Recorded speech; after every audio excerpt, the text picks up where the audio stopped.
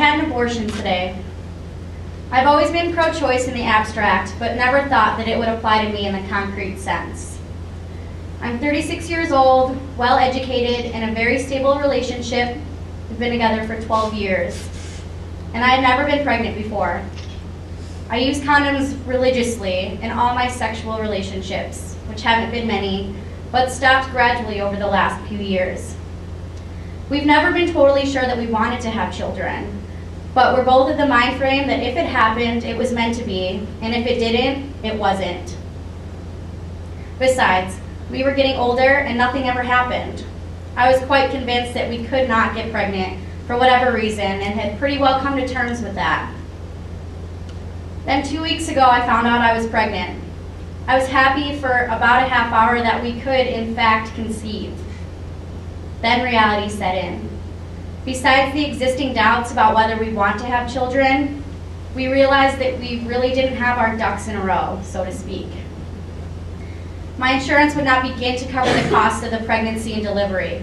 My boyfriend's would, if we were married, but we're not. I'm on several medications that may or may not harm developing fetuses.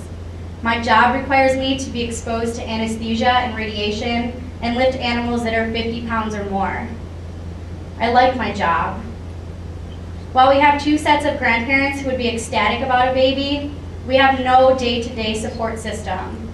To top it all off, one of our 13-year-old dogs that we love dearly is on his last legs, and we were trying to decide whether it was time to put him down at the same time as trying to wrap our heads around the pregnancy. Even more unexpected was that I had none of the warm and fuzzy feelings that I always thought I would. Instead, I felt as though an alien being was taking over my body.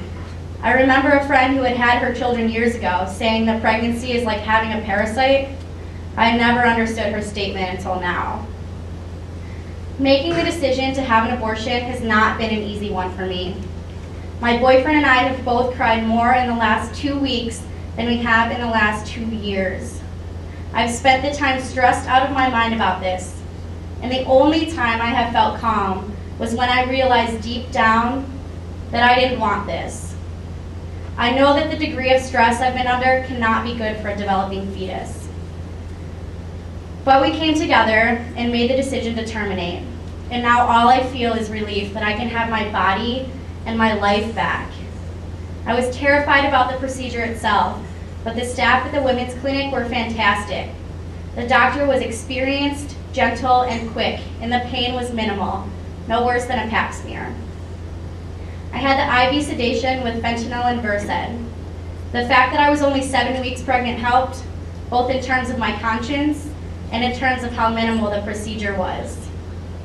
I got pretty nauseated as the sedative wore off, but after vomiting a few times, I was fine. We went home, I had a nice nap, and when I woke up, I was able to eat and keep everything down. I had very mild achiness for a few hours afterwards, and a little bit of bleeding akin to my most mild periods. This has been a life-changing time for me and my boyfriend. We both got our butts kicked by reality, and it has brought us together. We talked, cried, fought, and ultimately, we communicated about it to reach the right decision. The bond between us is stronger than ever. We still don't know whether we will ultimately have children, but we now know what we have to get to the point of having a pregnancy that we can celebrate and be happy about instead of just being freaked out about. Most of all, I am thankful to the doctor and staff at the clinic. I was calm but anxious, and they guided me through the entire process with kindness and without judgment. I got the benefit of a doctor who has years and years of experience performing this procedure. He's a regular OBGYN as well, and I'm sure gets pressure not to continue. I hope that doctors like this will be able to pass on their knowledge to the next generation of doctors. I am grateful that I was born in this country, in this time, that allows me this choice, and that my parents raised me to believe that I do have a choice. I hope that if I ever do have a daughter, and she ever finds herself pregnant when she does not want to be, that she too will have a choice and be able to receive the wonderful care that I receive.